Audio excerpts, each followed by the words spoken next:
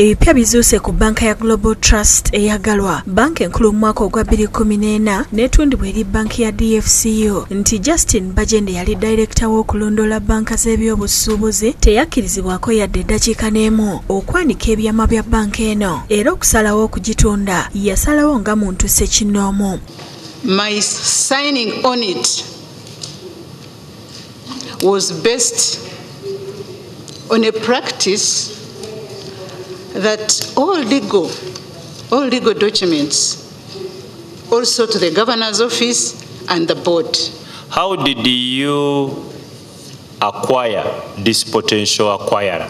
Mr. Chairman, there were no minutes to that effect. Etteeka erifuga banka enkolo ligikugira oba omukozi yenna okwanika ebyama bya banka yonna ebeegenda okuggalwa oba okutundibwa ng'ebbanga erirambikiddwa mu tteeka era emyezi 6 terinaggwako. Wabula akakiiko ka Palamenti akalondoola enzirukanya y'emirimu mu bitongole bya gavumenti akakosase akali mu kwekenneenya emivuyo egyeyolekera mu kuggala banka omusanvu ez'ebyobusuubuzi kagudde ku ndagaano eyateekebwako omukono Justin Bajenda ng'awaayo ebyama bya Global Trust Bank eri banki ya DFCU eyakomekkereza ng'egiguze. Ne bwe tukirabye kibadde kitusesa n'okutusesa kuba mukyala Bajenda ye nga executive director supervision talina buyinza bukomitinga Bank of Uganda tabulina. Omubalirizi w'ebitabo bya gavumenti mu alipoota ye ekwata ku banka zino agamba nti yalemererwa okuzuula emitendera egyayitwamu okugula n'okutunda banka eno. Ssentebe w'akakiiko kano Abdul Katonto bw'atadde Justin Bajenda ku nninga nnyonnyole gye yajja obuyinza okuwaayo ebyama bya banka eno agambye nti byonna bye yakola byakaanyizibwako abakulu okuli bannamateeka olukiiko olw'oku ntikko olukulirwa gavana wa banka eno Emmanuel Tumusime Mutebire n'abalala era bannamateeka ba banka be bateekateeka ekiwandiiko omwali ebyama bye yasaako omukono n'abiweereza banki ya DFCU. When an institution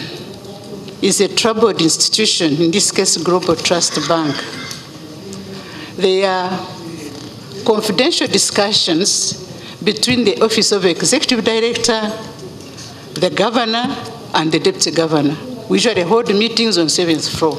That was the practice. Munnamateeka wa banki eno Margaret Kagwa Kasule bw'abuuziddwa oba yeebuuzibwako byonna ebyogeddwa Bajenda abyeganye nti teyeebuuzibwako mu mbeera yonna. Mr. Chairman, we never proceeded under the receivership provisions. I doubt that that is the case, but I want to know from board affairs if such matter was discussed in a board meeting. I have with me the minutes of the board for the period January 2014 to December 2014, and this particular issue of the agreement that is being referred to was never discussed. Endagaano Bajenda gye yakola ne banki ya DFCU yassibwako emikono Juma Kasime, Managing Director wa DFCU ne Justin Bajenda eyali akulira okulondoola banka z'ebyobusuubuzi. Abaali mu nteesaganya zino ez'okutunda banka twagala twogere nabo kubanga kirabika nti abanegotiatinga bagundi tebaalimu abakulu ba banka, mwalimu mukyala Bajenda ne b'ofiisa be ababiri abo. Obed Lutale ne Recheal Nakasi bakusakidde eggulire lino ku lwa Bukedde TV.